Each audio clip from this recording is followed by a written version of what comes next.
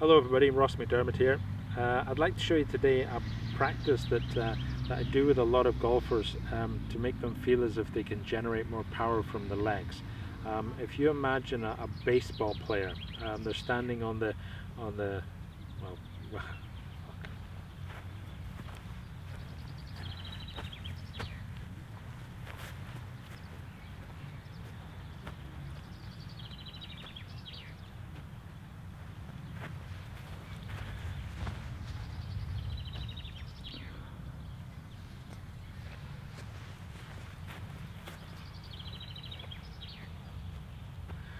Hello everybody, Ross McDermid here.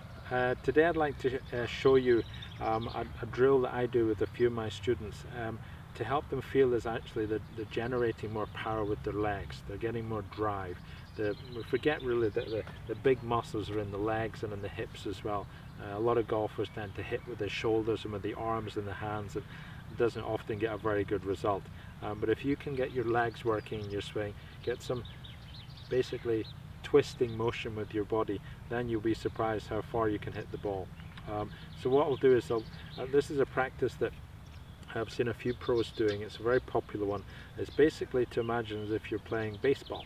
If you imagine the baseball player, the pitcher's out on the mound throwing him a curveball at a certain amount of speed, but he's already in this position. He's got his weight forward on his leg. He's turned his body already just to smack through into the ball. So he's really driving with his legs as he goes forward.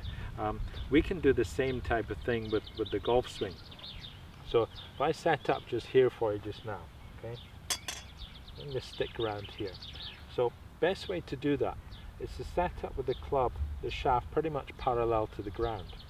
You set up in that position there, and then feel as if you're turning your hips and shoulders quite a lot, okay, and think as if the ball is going to come to this area, or maybe you've even got a ball sat out here, someone's going to throw a ball towards you. You just want to swing back around there, okay. So again, you set your body up, you coil your body with some power, you feel as if your hips and legs are more activated to push and come forward, so you're basically that motion coming forward as you swing back towards the ball. Then there. So you're back and you drive with your legs, okay. That's obviously not a golf swing. The ball, unless you're really playing on one of these really tough Scottish courses that the ball's maybe up on a hill up here. But start with that one, do 2 or 3 swings with the clubs about hip high or parallel to the ground, and put one down here about knee high, do the same thing.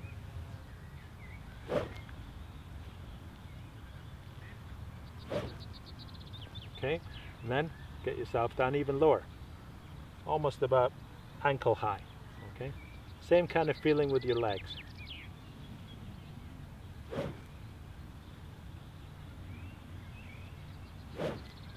You start to feel that feels more like a golf swing now, but you start to work that with your legs. That gives you a lot more speed.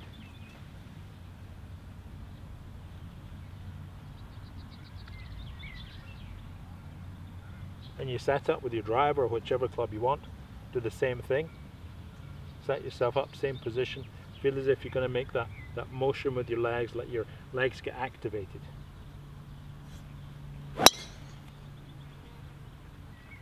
And then swing it out. Same pace, same movement. So the more you practice 1 or 2 from here, get the club set in that position, feel as if your legs are doing something, okay?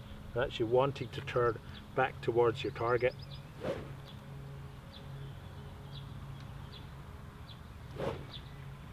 Okay, and do another one, a little bit lower, about knee high.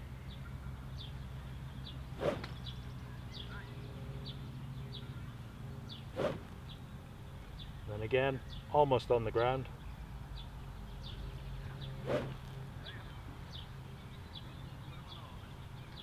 Really feel as if your legs are going to do some work.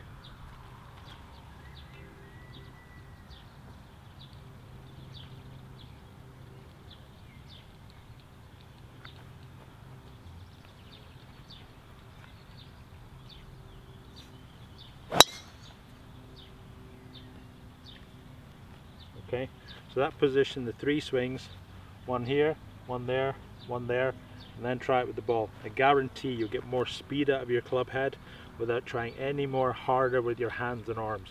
So just let your legs get activated in your swing. Feel as if you turn your shoulders, but yet let your legs drive the club back through. Okay, so give that a try, and we'll see you another time. Subscribe to the channel, more fun videos coming with Master G. Bye bye.